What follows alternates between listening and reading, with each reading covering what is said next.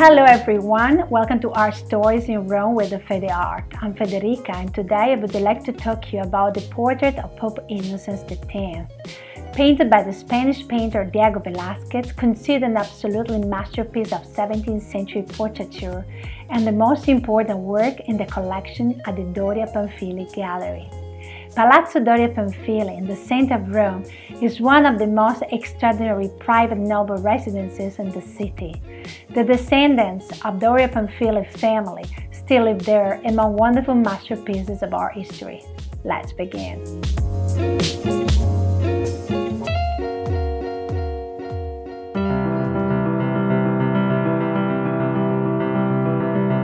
Diego Velazquez is one of the most important European painters and one of the greatest representatives of Baroque. His works have been a source of inspiration for artists who have followed him throughout the centuries.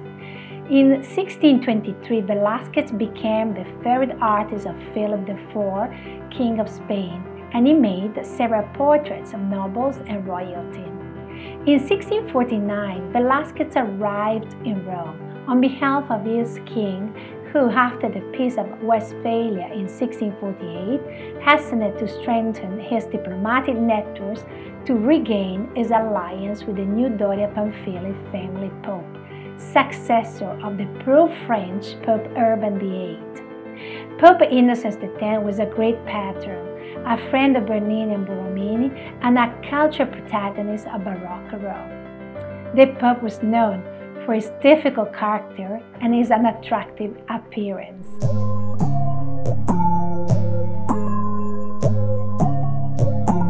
When he met Velazquez and he saw his works, he immediately commissioned him to paint his portraits.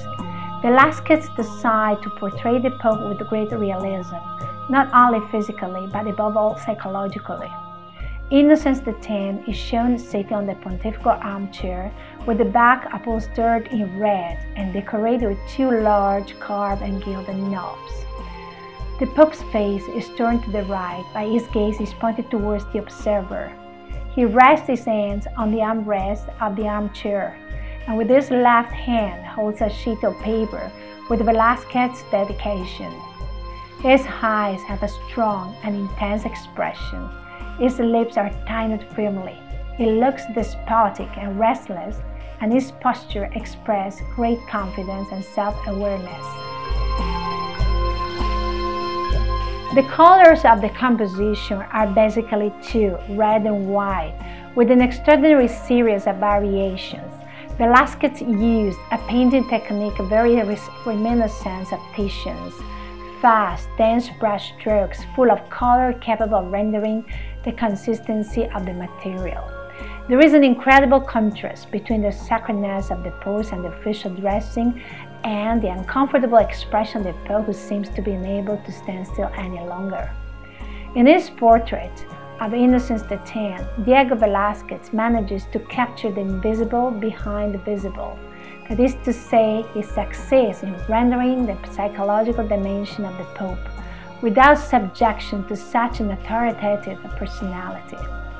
Velazquez breaks with the custom painting wrapped in immobile spirituality.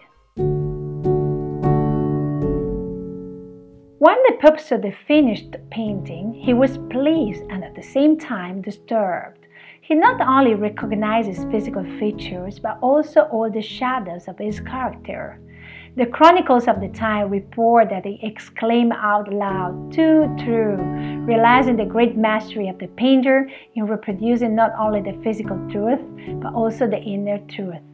The painting appealed to Innocent X and also to his contemporaries, as many ancient copies of the masterpiece prove. An ancient English guidebook reports that Sir Joshua Reynolds called the painting as the finest picture in Rome, while the French historian Hippolyte Taine considered it the masterpiece among all portraits and said that once seen, it is impossible to forget it.